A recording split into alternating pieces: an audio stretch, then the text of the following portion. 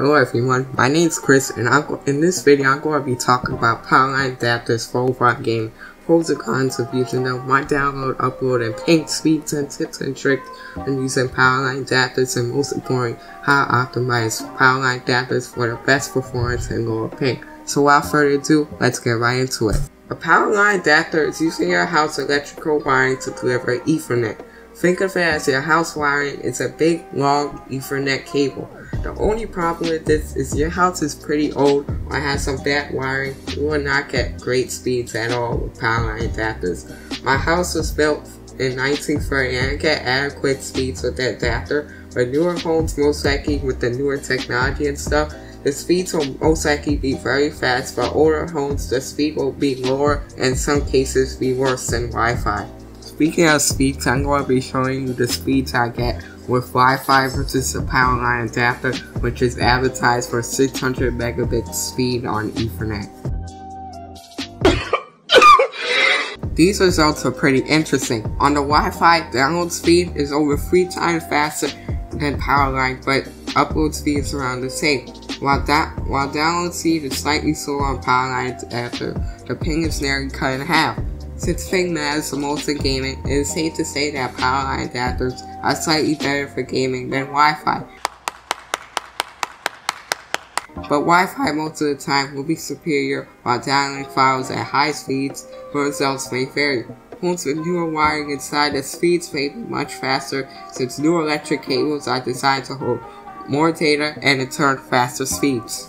In Fortnite, my ping was at 10 to 15 when using Wi-Fi.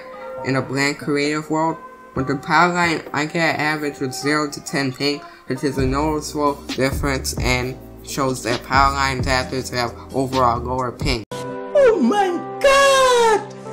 Wow! To set up the Powerline adapter, all you have to do is plug one with an Ethernet cable to your router into the raw outlet and another one in a wall outlet to the room where your PC and console is. Make sure you don't plug the Powerline adapter into an outlet extender or a surge protector since it will make it hard for the Powerline adapter to find your house's physical wiring. And using power strips or surge protectors, your signal could easily be blocked, which will cause your Powerline adapters to not work correctly or you'll have terrible speeds.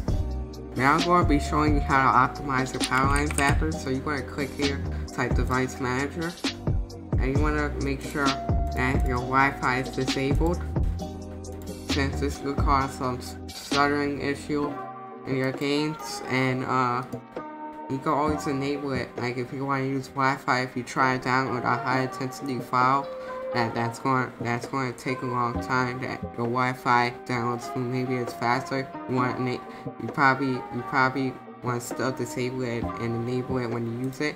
And that's the first trick. And the second, you press Windows and R keys together. Type ncpa.cpl. You want to click your Ethernet, which is your Powerline adapter. You want to click on Properties.